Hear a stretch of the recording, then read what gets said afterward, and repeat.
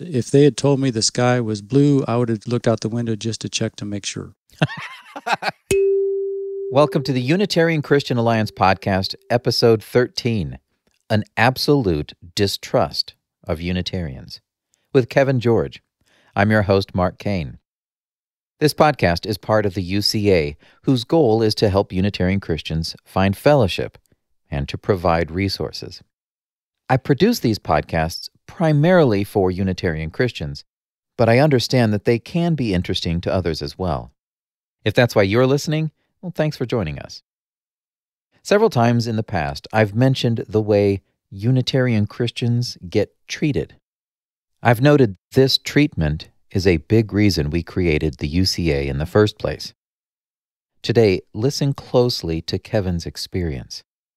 There is a wide variety of ways that people deal with minority positions, and some, as you will see, can be remarkably ungenerous. All the more reason Kevin's story is profound. Listen to where he was when he started his journey. The distance from there to here is vast. Kevin George, I appreciate that you are willing to join me today and tell your story. Sure, you're welcome. I'm glad to be here, and I hope my story can be of help to others. Well, let's just go back to the beginning then and talk about how you grew up and, what started out your process of becoming a Bible student and changing your views and all of the things that took place. Okay. I was born while my father was in seminary. I grew up in a very conservative Baptist Christian home. My parents were very good Christian examples to me. They were missionaries for about 37 years in South America. I spent about 8 of those years with them. Wow. I did some pulpit filling. I've done a variety of things. I've never been in full-time Christian ministry, but I have 3 of my siblings who have been, still to this day, they're in full-time mission work. My father, even though he's retired, he still does a jail ministry. And so ministry and the gospel is a big part of what my family is about. Some people may be unsure of what you mean when you say conservative Baptist, because there are several varieties of Baptist groups. Maybe just explain what that would mean. Right. It's more conservative than the Southern Baptists. It's more along the lines of what today is called fundamental independent Baptist. Okay. Although there are degrees of that even within that. Some very hardcore and more moderate, but we are, I guess you could say, on the more moderate side. You can get into some pretty crazy stuff in that. For the most part, it's very conservative and very big on reading the Bible, supposedly believing that we are drawing our doctrines from the Bible and not from outside sources. One church I was at, they had a big poster on the wall where people could put their name, and as they read through the Bible, they could mark off every book of the Bible they read. So that's what I did. And I've read through the Bible from cover to cover many times. We just take the Bible very seriously, and we try to live accordingly as best we understand it. I see. Where did you grow up, and where is most of your experience then at these churches? Most of my growing up, other than South America, was in the North United States, Iowa, Minnesota, Nebraska, that general area. And when you were in South America with your family, about what age range would that have been? From age 10 to age 19, and then I went back for a time numerous years later. I also did a couple of years on my own trying to do a mission project in Paraguay, South America. Wow, okay. In your conservative upbringing, the idea of doctrines, specifically doctrines of the Trinity and other very important doctrines, how were those emphasized, and what was your perspective on the criticalness of these kinds of doctrines? Doctrine in general is very important in these churches. It's not that every Sunday is like going to seminary, but it's a critical element. It's since it's very gospel oriented, their version, I guess you could say, of the gospel message where Jesus has to leave heaven and only God can die for your sins. It's a very major part of the message. And of course, going to heaven when you die, that's the big thing. They have no perception of God's kingdom on earth. Really? I had virtually none of that. Now, they do believe usually in the pre-tribulation and that kind of thing, maybe the 1,000-year reign. But it's like, even after that, it's like, oh, fine, we're done. We're getting out of here. earth is like, this is something we got to get through because the real goal is heaven. Very little emphasis on resurrection, or not even an emphasis. It's just a side commentary every once in a while. Oh, wow. Things like the Trinity, it's assumed they will bring it up every once in a while. Usually it's not taught very intently, but doctrines are brought up very frequently during the preaching. And a lot of the preaching is exegetical. It's always with the spin that they learned in their seminary. Yeah. I've picked up a few books over the years on cults. And one of the books, I don't remember who made it, but the thing that stood out to me was the first point on the list.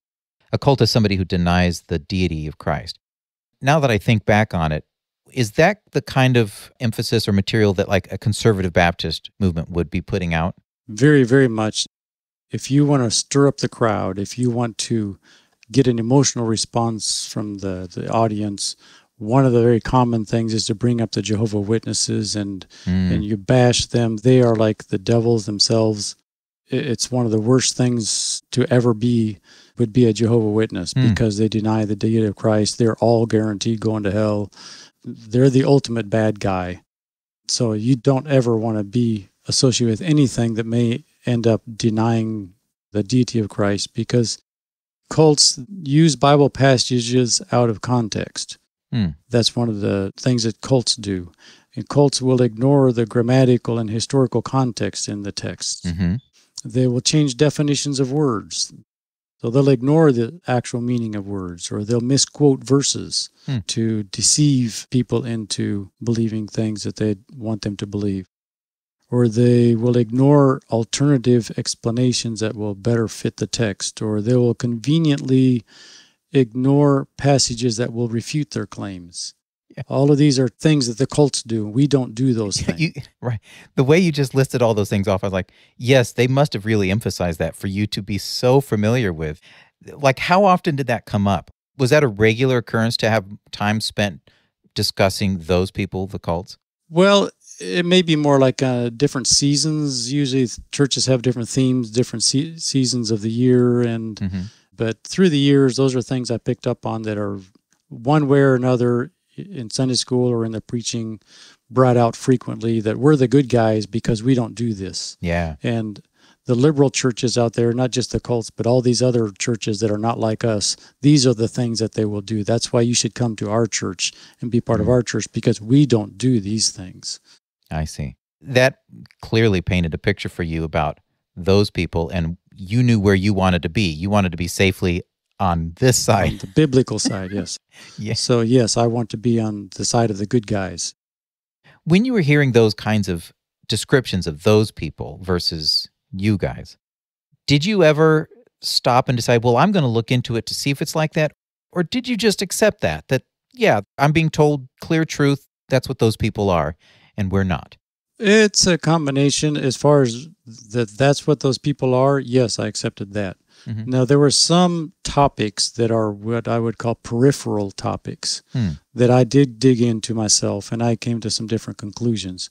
But I would have never, ever suspected that some of the core doctrines would even have any reason to be questioned at all. I just never had any suspicion about that. I just never checked into any of them, because surely of all doctrines, those would not be incorrect. To be fair, like, there are a lot of Bible verses like Jesus saying, I came down from heaven, which fits into their way of explaining things. So those are the verses they point to that instead of giving the full picture. And of course, they don't give the Jewish flavor of the scripture. It's just given what fits in their doctrinal box.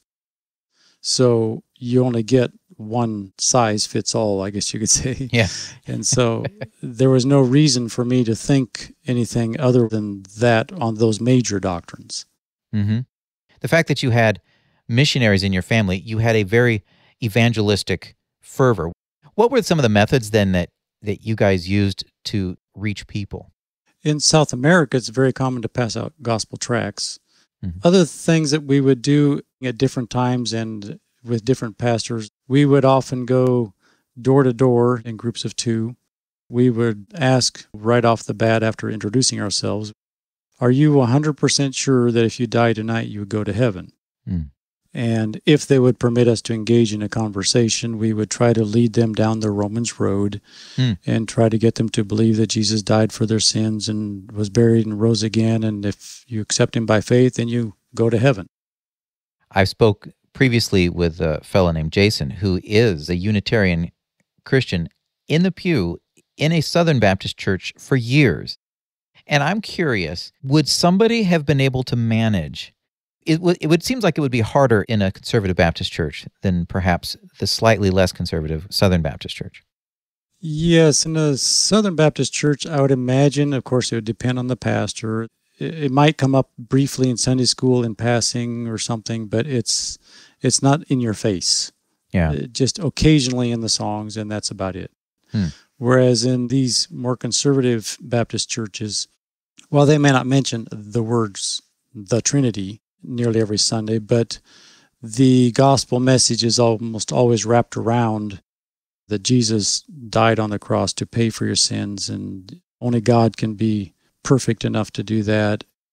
Those kind of assumptions that they're bringing to the table. And also the songs in these conservative Baptist churches are much more doctrinally intense. They're more like hymns, the hymns of the faith. Okay. And which I really like.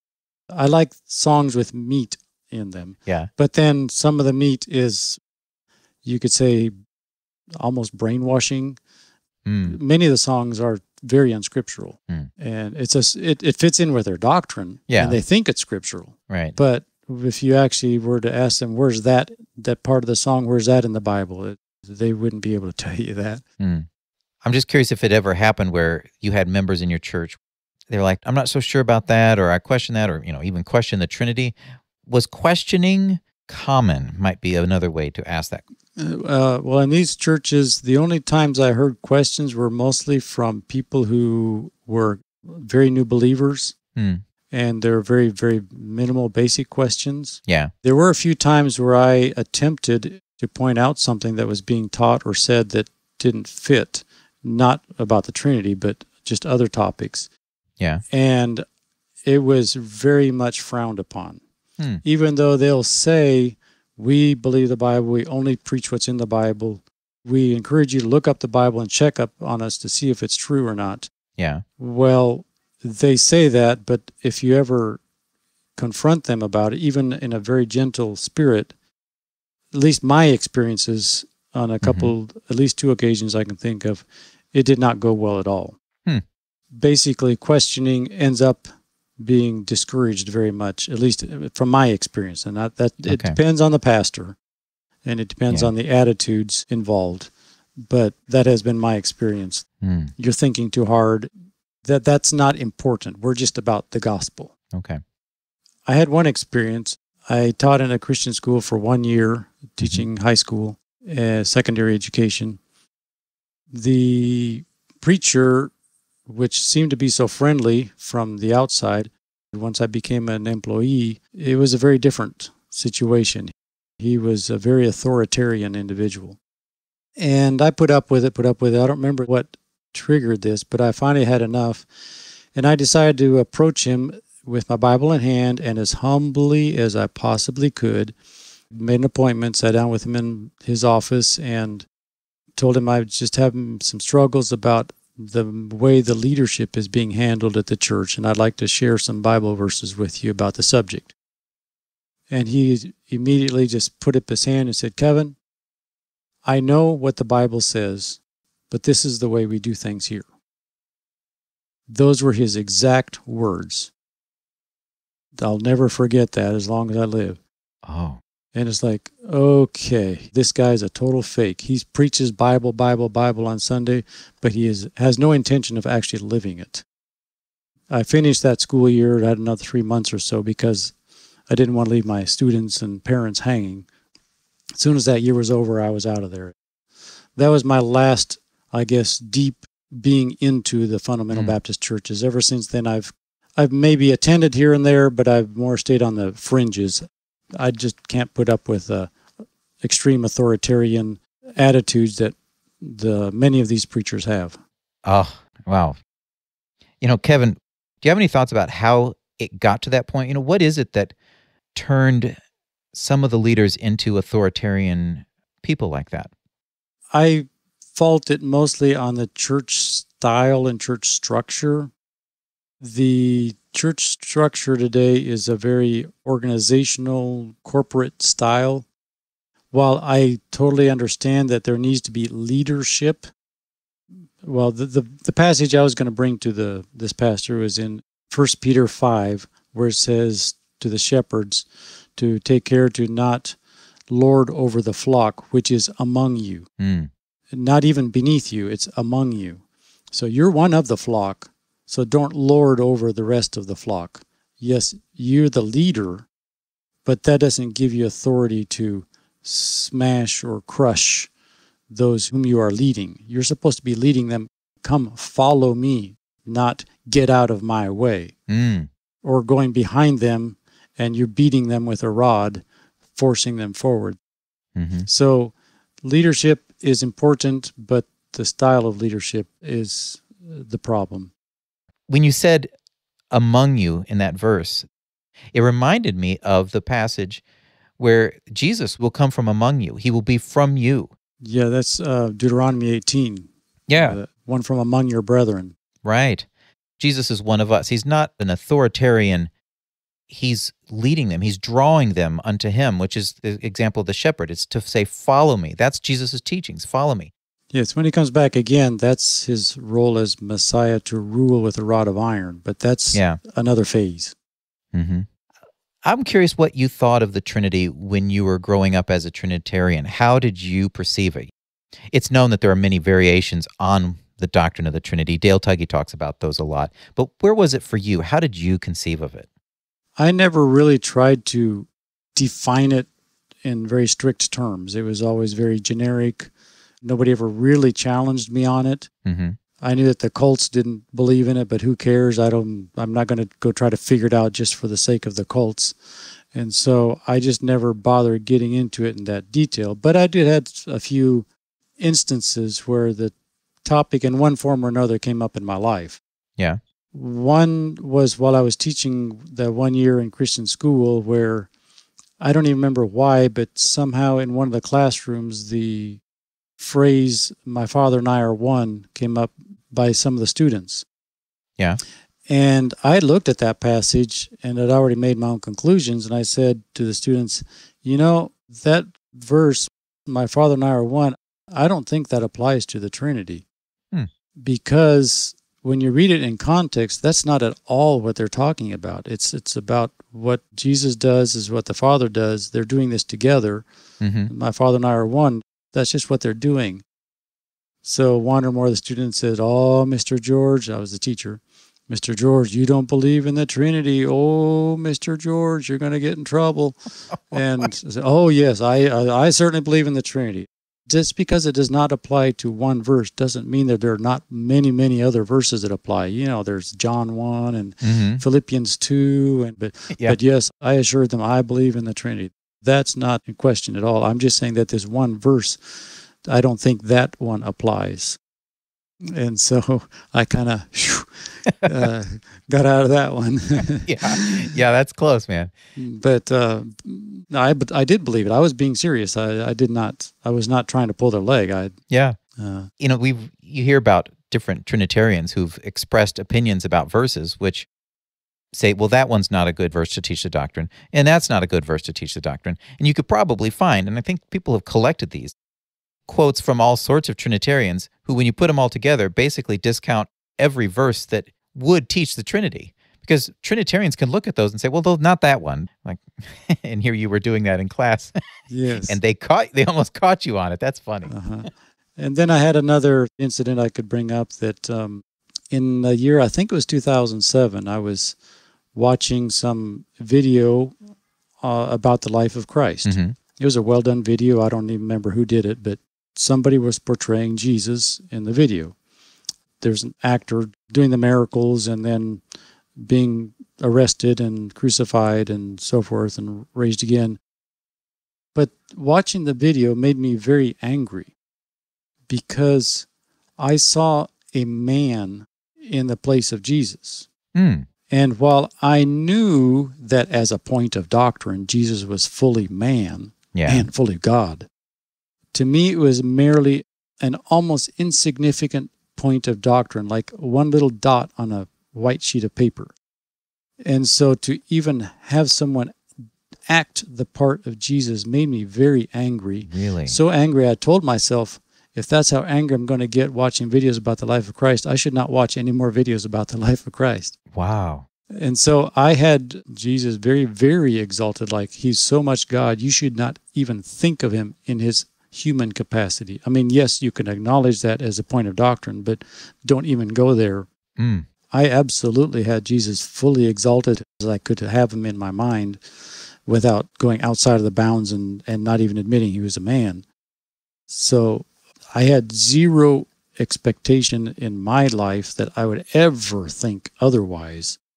It'd be kind of like asking someone to deny gravity. Why would you deny gravity? That is just the way things are. So the only reason to deny Jesus is fully God would be because you just must hate God.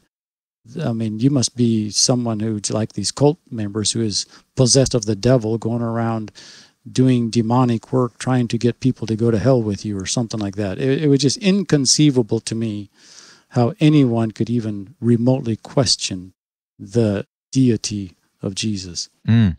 That's how hardcore I was.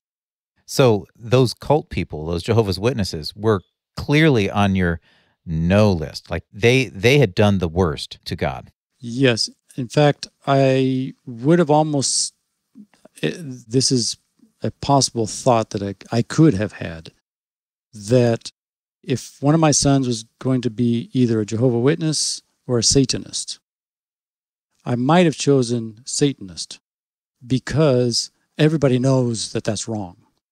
But a Jehovah's Witness is like a Satanist dressed up with a tie and a suit. And he's going around spreading false doctrine, actively pursuing people to get them to go to hell. Whereas a Satanist, well, you can just look at those wackos, you know that they're messed up. And so if I had the choice, I might have preferred that one of my children be a Satanist more than a Jehovah's Witness. So you had that mindset that I've seen illustrated somewhere. If you went to your pastor and said, I'm not sure there's a God, he would invite you to dinner and talk to you for hours. But if you went to your pastor and said, I don't think Jesus is God, he would ask you to leave. Yes, I very well could have done that. And this second part, what you described, the idea that somebody who believes differently is capturing people, dragging them down with them because they're like dressed up in the tie, as you said. That's fascinating. Yes, that makes sense. That's why people get so upset that church-like people are teaching bad doctrines. It's just insidious to them. Yes, right. It's doctrine of demons. Oh, wow. You were probably not the only one who had that sort of a perspective. This was common then in your denomination to think that way. Other people might have said the same thing about Satanism as you did. Oh, certainly, yes. Like I've said before, if any preacher wants to rise the ire of a crowd, he would bring in these cults and stomp and spit and kick and scream and whatever. That would get the crowd stirred up to be on his side. That happened many, many times. Oh, I get it. That makes sense. That's why sometimes, let's say on Facebook or other places, we stumble into a conversation where the person on the other side of the conversation seems amazingly aggressive in their putting you down for your doctrinal understanding. It's not just, no, I think you're incorrect on this. It's like, get behind me, Satan. Exactly. Yeah. You are spreading doctrine of demons. You are a tool of Satan himself. Right. I would say that's probably pretty effective for keeping people from researching. I mean, if you think that's the doctrine of demons, are you going to like go get a book and read up on it? Yeah. Why even be curious about it? It's dangerous stuff. It's like playing with fire. Don't go there. Yeah. So you have a large swath of people in very conservative and fundamentalist churches who would not even think to go pick up a book like Keegan Chandler's book. Be like, oh, I'm going to read that this week. No. If I'd seen something like that years ago, I would have had an emotional yuck reaction to it. Oh, I touched the trash. I need to go wash my hands. Wow. It seems like in this case, that belief came from the kind of tone that the church took against cults. That you hear that enough times, and you will be convinced, yeah, you probably don't even want to touch that. You don't want to read that. You don't want to see that. You don't have to be told. Nobody has to come to your house and say, Kevin, that book that you have on your shelf, you should probably throw that out now, because you were already completely in on the avoid the materials that are bad. Yes, by making it become an emotional reaction, there was no need to get into a deep doctrinal refutation of it, because if you get people to have this internal yuck factor, then they won't even think about it, and they won't engage with anybody that's going to actually have a deep discussion on it, because it is revulsive to them.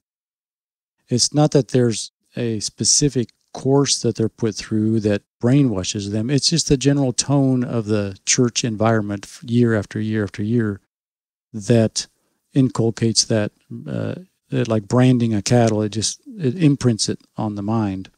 I don't think that most of these people are intentionally being deceitful. Like my parents, my family, my siblings, they're wonderful people, and they have no interest in conniving and deceiving people into believing things. They grew up the same just like I did. They just never had that aha moment to start questioning. Okay. And also, if it's their career, like some of my family, then there's also an additional barrier, because they would lose their career, they would be thrown out on the street. So it does not behoove them to even remotely question anything. And if any questions do come up, go talk to some other expert about that. It's not healthy for them to deal with it. And I understand that, and I'm not going to be the judge of that. God knows the heart of the person. Yeah. And if they're trying to be deceitful versus they themselves are just ignorant. Yeah. So I don't get into judging the motives. Now, I do think some people are scholarly enough to know better, but those are the exception, not the rule, in the circles that I've been in. One of the criticisms I hear leveled at cults is that, well, they're controlling. They will tell you what to read and what not to read. That's part of the way they manipulate and they control.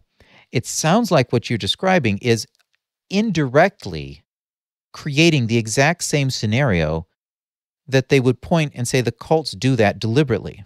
Exactly, yes. Without telling them what books not to read, by getting them to have either emotional responses or just complete total distrust of any of what might be the bad guys, then that automatically prevents them from being willing to look at anything. So those books or materials, if they ever come across them, they just immediately throw them away. Wow. So Kevin, what started to crack this veneer of the teachings are all right, the church has got everything properly and in place? What caused the first moment of uncertainty? The first pinprick, I guess you could say, because at the moment that's all it was, but it was when I was reading my Bible, just like I have a habit of doing every morning, started reading the book of Acts. Chapter 1, and of course I read through it, and it says that Jesus appeared to them over a period of 40 days, speaking of the things concerning the kingdom of God. And then it goes on that when the disciples came together, they were asking Jesus, saying, Lord, is it at this time you're going to restore the kingdom to Israel? And I remember kind of chuckling to myself, these disciples, they just don't get it. They're thinking about Jesus setting up a kingdom here in Israel, here on earth, and it's about going to heaven. That's what it's really all about. And then I paused a little bit, and I remembered what I just read. Jesus spent 40 days with them, teaching them many things concerning the kingdom of God. And having been a teacher before, I just paused. 40 days. If I taught my students something for 40 days and they didn't get it, I would have to say something's wrong with the teacher. I'm saying that Jesus is an incompetent teacher. Yeah. And especially since it says they were asking him. It's not like one guy, a doubting Thomas, asking him, one slow person that doesn't get it. They were asking him collectively. It's like, wait a minute. So either the disciples are wrong, or Jesus is a bad teacher, or maybe there's something here that I'm missing. Mm-hmm. And so I started meditating on that, of the kingdom to Israel. He was teaching them about the kingdom of God. And so verses that, of course, I knew since some of them since childhood started coming to my mind, like the Lord's Prayer, and he says, "Your kingdom come, your will be done on earth as it is in heaven." Yeah, he doesn't say, "Take us to your kingdom." It's, "Your kingdom be done on earth, your kingdom come here." Mm-hmm. And then in Revelation, the New Jerusalem coming out of heaven, coming to earth. But, okay, well, where are the verses that actually say we go to heaven? And, of course, I thought of John 14, where in my Father's house there are many mansions. But yeah, wait a minute. I know that one doesn't actually apply, because the word mansions there, I looked that up, and in the Greek, it's actually the word dwellings. And also in my Father's house, for the Jews, that was a reference to the temple. So somewhere in the background, I'd picked up these little pieces. I just never put them together. But where does it actually say we go to heaven when we die? Mm-hmm. So I thought, well, I know enough Bible. I should be able to answer that right away. But where is it? I got to researching and found, well, the closest thing I can find is in Revelation 7 about the martyrs under the throne of God, if that's taken literal. Mm-hmm. They're under the throne of God, but they're asleep. And they wake up for somehow, and they're given white robes and told to go back to sleep. Well, they're not enjoying heaven, and they're the martyrs. If anybody should be enjoying heaven, it'd be the martyrs. Where are the rest of the people? So, of course, I immediately go to the internet, start looking on the internet, verses about heaven. And I got to realizing these are about the kingdom of God on earth, or about resurrection. Things that when you actually look into them, they're not actually about heaven. It's like using the word glory and projecting it to be heaven, but it's actually a condition, not a place. Something's wrong here.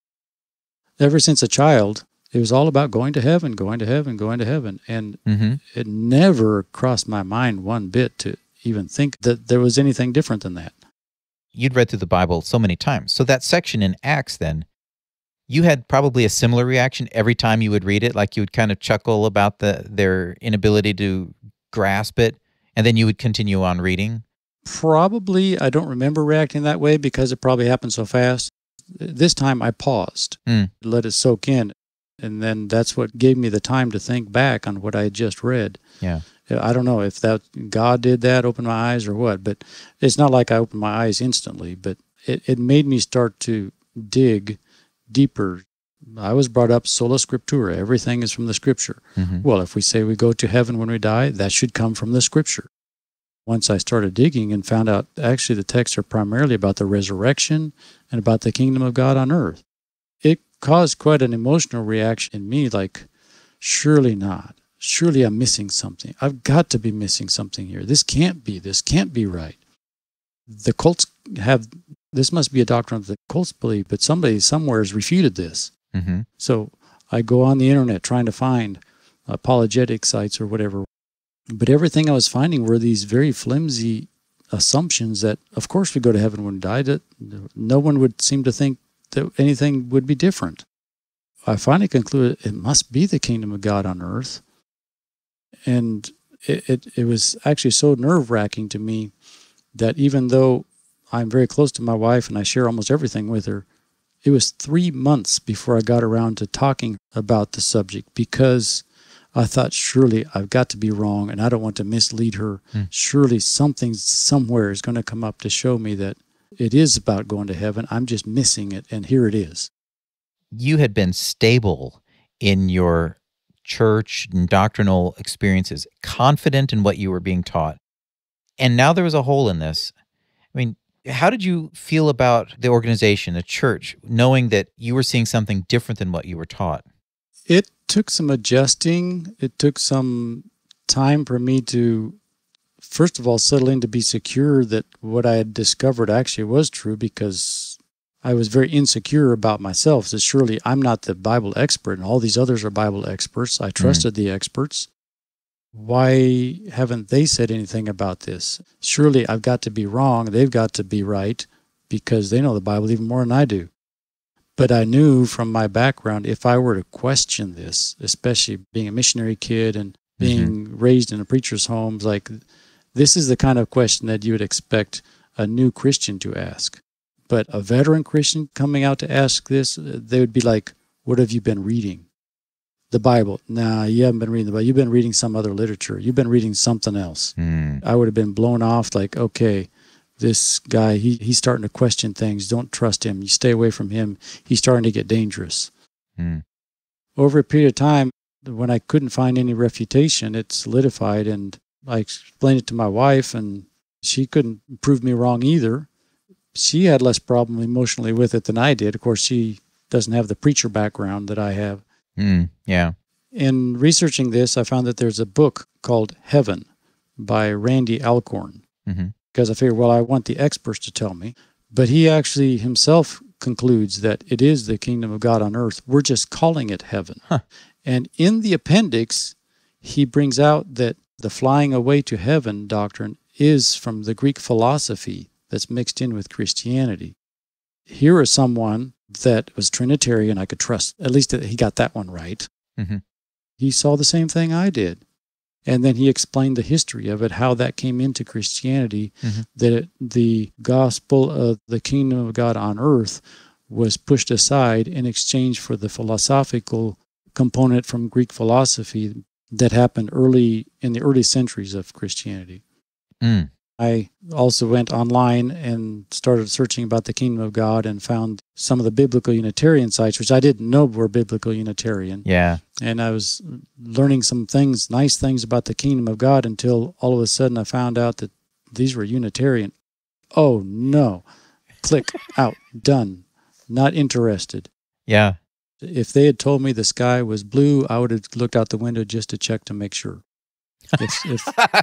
If a Unitarian had counted my change at the store and I knew they were Unitarians, I might have counted it twice to make sure it was correct.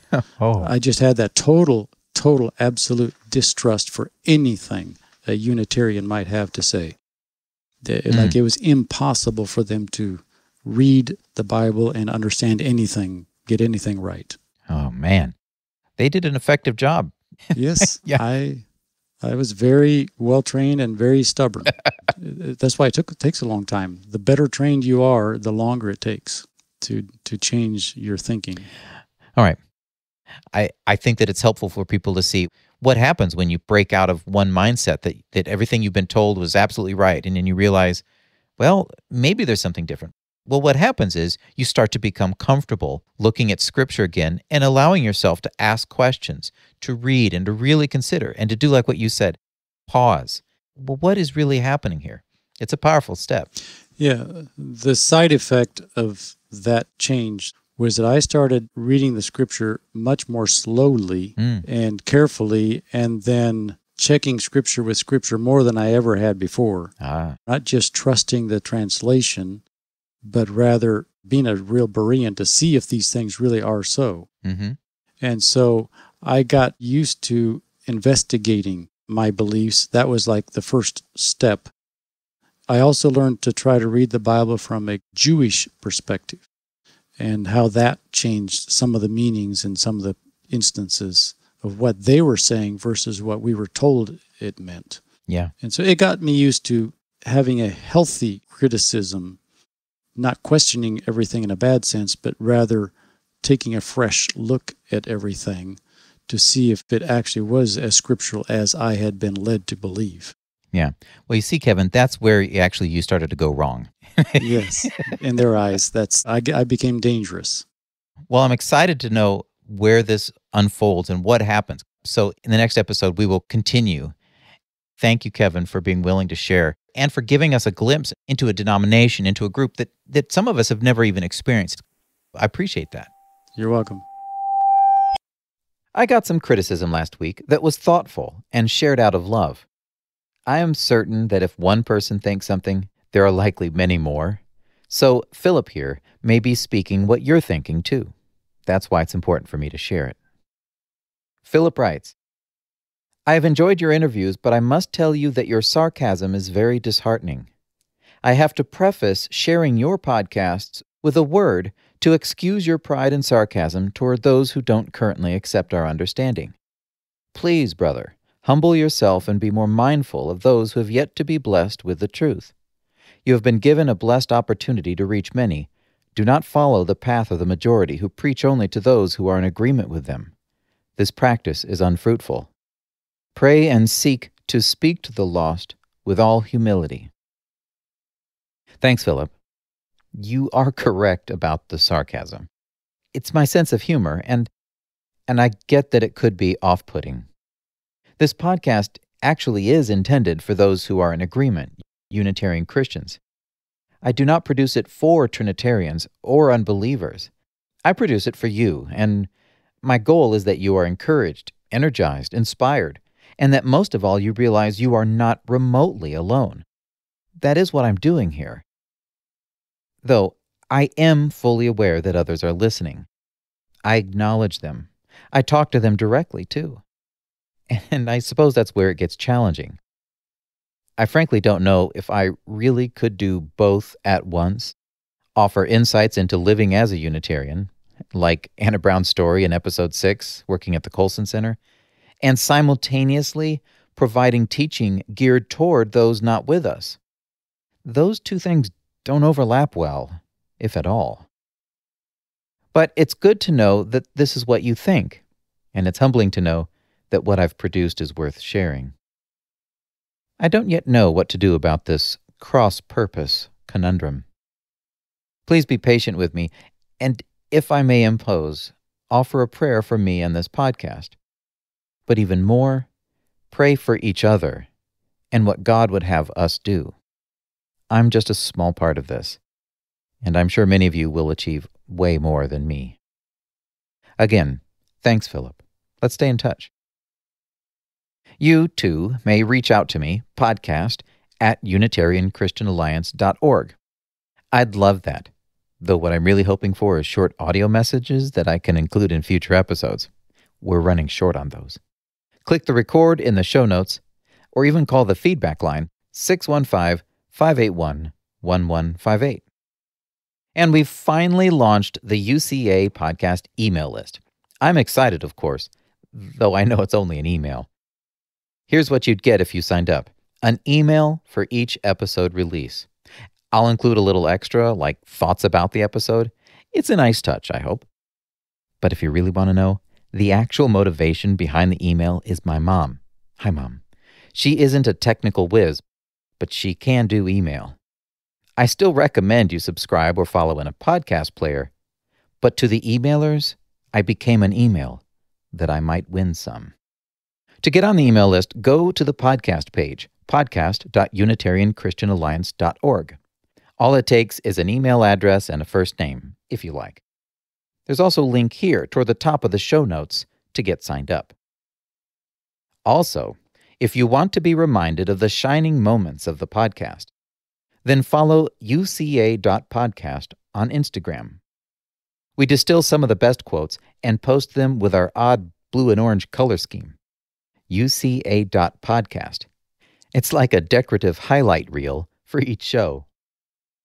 Kevin, I'm looking forward to our next talk. You definitely had what I'd call a Unitarian deficit. Yeah, that's an understatement. I appreciate your time, and I greatly respect the dedication and endurance it took to get to where you are now. May God bless you in your truth pursuits. I hope this podcast serves you well.